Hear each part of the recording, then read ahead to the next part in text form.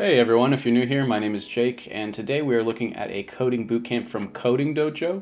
As someone who went to a bootcamp and graduated and became a software engineer, I think it's fun to go back and look at the curriculums from these different bootcamps and offer my feedback, any criticisms, or any cool things I think they're doing, so that maybe someone who's interested in participating in one of these bootcamps has another opinion to use to decide whether they want to attend or not. Keep in mind, I've never spoken to anyone from Coding Dojo or any of their students, so I'm simply reacting to the marketing material they have available on their website, which you can check out yourself at codingdojo.com. So today we are looking at the software development bootcamp on-site full-time.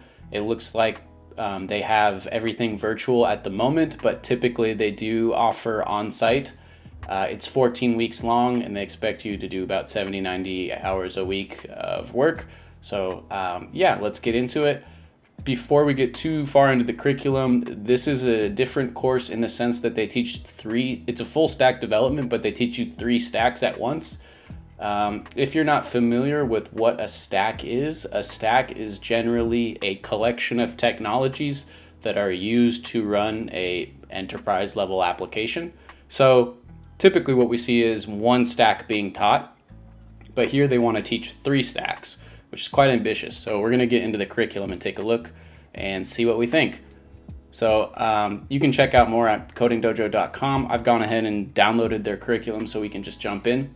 Real quick, they do a day in the life here. So they they start the morning with a whiteboarding exercise, and then they get into a lecture, discussions and lecture, and then between 12 and 5 they have coding labs. So that's kind of the typical day structure. So, okay, here they say, let's dive into the stacks. What does 3 stack mean? A stack refers to a programming language, and when we refer to full stack, we mean you will learn every facet of the programming language.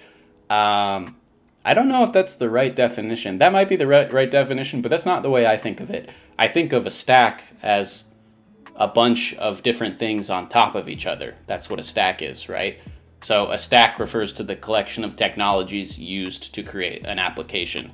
That's why when we talk about back end versus front end, we're talking about the front of the stack or the back of the stack, however you want to look at that abstraction. So I don't know why they call a stack a single language, which I don't know if I agree with that. Okay, so we get into weeks 1 to 2, which is programming basics. To kick off the program, you'll learn habits, computer basics, and fundamental programming concepts and skills necessary to be successful. Okay, basic computer literacy, algorithmic thinking, and then some other stuff. Okay, great. Oh, and that's all I have for weeks 1 to 2? Okay, sorry, let's read this a little bit better. Additionally, students experience the rigor and intensity of the bootcamp, strengthening their cognitive processing stamina, resiliency, and blah, blah, blah, blah, blah. By the end of the course, okay, so we're spending 2 weeks to talk about basic computer literacy. I wish they put a little bit more detail into this because we have 16 weeks to learn 3 stacks, apparently. So spending 2 weeks on this is interesting. I hope that this is a little bit more in depth than just basic computer literacy skills. Okay, so web fundamentals week 3 to 4. Okay, so we have intro to HTML. Okay, that's great. We have intro to CSS, makes sense. Oh, and then we also talk about Bootstrap. Okay, cool. Git and GitHub. jQuery, which there's an asterisk on this. Okay, optional topics. That's good. This is optional because I was going to say I would not. jQuery is unnecessary. You don't need to learn it.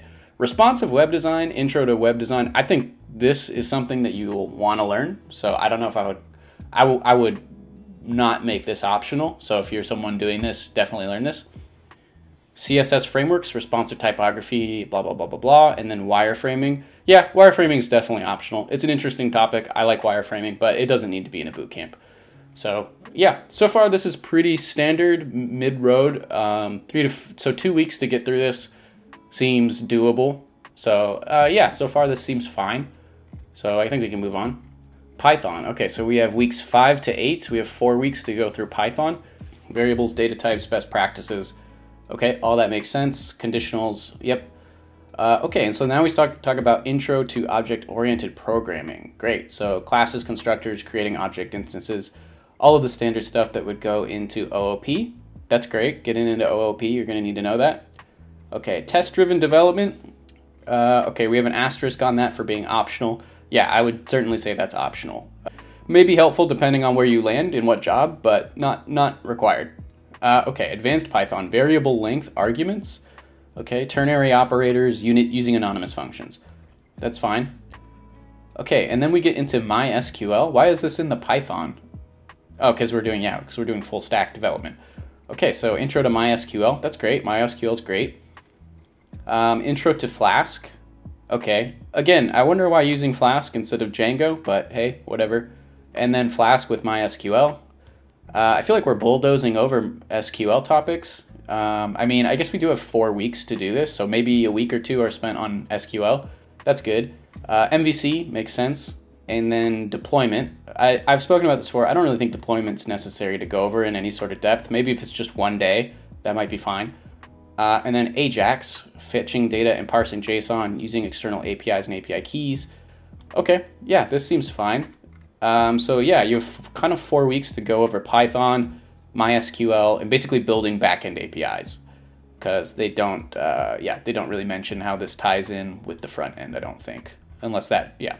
As far as like a Python module, I think that this is fine.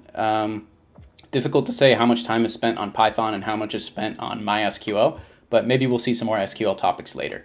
Okay, JavaScript. So this is from weeks 9 to 12. So we get another 4 weeks to go over JavaScript. So, yep, now we're learning fundamentals, conditionals, okay, yep, so these are all the standard topics you would expect to see.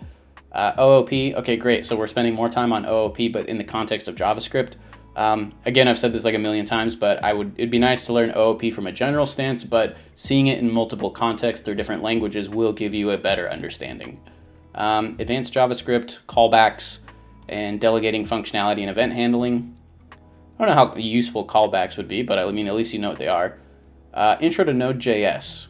How to use package managers, that's helpful. File system module, yeah, I feel this is going to go into the next section where we talk about Express.js, which, and Socket.io, which I don't think are necessary topics. Also, MongoDB, again, I wish that we spent more time on SQL instead of introducing MongoDB. There's no need to know NoSQL as a beginner engineer. If you have free time and you have nothing better to do, yeah, definitely check out NoSQL. It's great. I love it, but you should be spending most of your time with SQL. React is great. This is kind of what I was expecting to see. So beginning to learn React, although we're not really given a very long section on it. Maybe cutting some time. I would prefer to cut time out of Node and, well, maybe not Node, but cut some time out of Express.js and this socket stuff in MongoDB and focus more on React. And then again, with the deployment, we could just cut the deployment completely. And then most of those topics could be taught in 4 weeks. Okay, finally, Java. This is like their whole 3-stack thing, which I'm trying not to criticize the idea of the 3-stack, but it does fundamentally seem weird to me because you're kind of duplicating domain logic in the sense that we already learned how to use Flask and Python to create backend APIs. Why are we relearning those things with Java? If you want to be a Java developer, then we should have just started with Java. Because now we're spending multiple weeks learning things in the same area. There's nothing wrong with knowing multiple ways to do a similar thing because each of these have their own pros and cons. But in a limited time where we're learning, complicated concepts for the very first time, it makes sense to cover one thing in each area and then really cover it conceptually well instead of duplicating.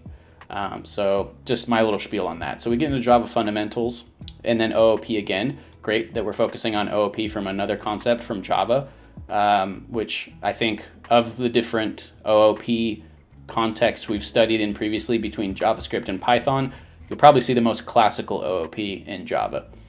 Okay, and then we learned advanced usage and, oh hey, data structures. Tries, why are tries?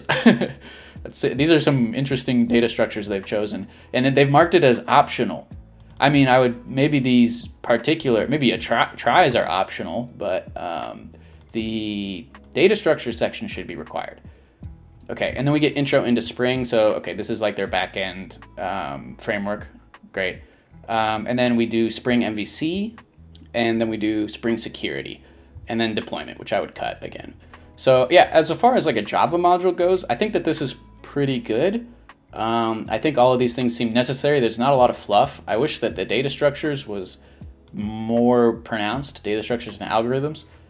And then they have an optional third stack, which is .NET. Since it's optional, I'm going to skip it, even though I'm very familiar with .NET. With the cursory glance, though, this looks fine. So then we get into career services. So they have professional profile and portfolio building. These are pretty standard things. Job prospecting and application guidance. Okay. Interview prep and negotiation. So mock job interviews, that's some stuff you're going to want to focus on. They don't have a time on this.